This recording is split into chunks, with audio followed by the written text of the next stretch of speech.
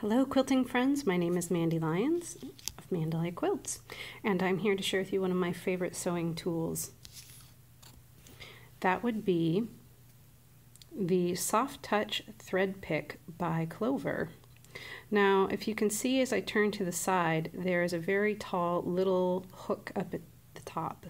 Now this is going to be something that you use for quilting and not making knitted objects, although I assume you probably could. Little socks for mice or something. Anyway, what this is for when you are quilting and you have a piece of thread underneath your top that needs to be removed. This little hook can fit in between the warp and weft of the fabric and can be used to fish this out.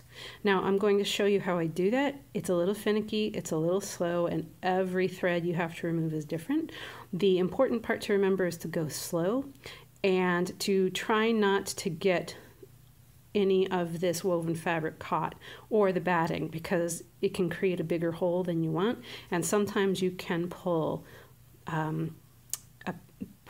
these threads here and that will show up on your quilt. So I'm going to show you how I do this. I'm going to focus a little bit tighter so you can see here. That's a pretty big thread here, but all I have to do is kind of gently work that in and see there's the hook catching onto that thread. I don't want that to happen. So what I want to do is to just work on seeing if I can snag that red thread. Right now I've got it pretty caught into the batting, so I'm going to leave that alone and move to a different spot so I can have maybe a little bit better luck. If I feel like I'm working that hole too much, I will move so that I don't have a giant, oh that was close, I don't have a giant hole left.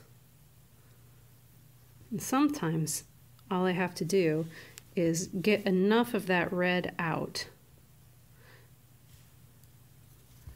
so I can catch that with my fingernail. It looks bigger on my screen than it actually is in reality. Let's see if I can pull that out.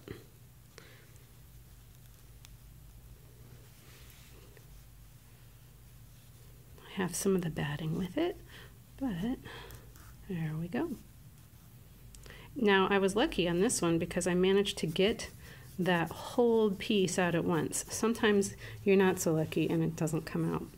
Now this little batting fluff you can trim off very close with scissors, but honestly if you keep pulling at it you just keep pulling out more.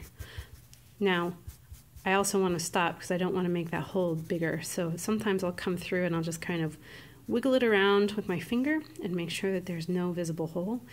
After it's trimmed, and I do that, and after it's washed, you won't see it at all. So that's my tip. My name is Mandalay Quilts, and my name is Mandy Lyons. Thanks for watching.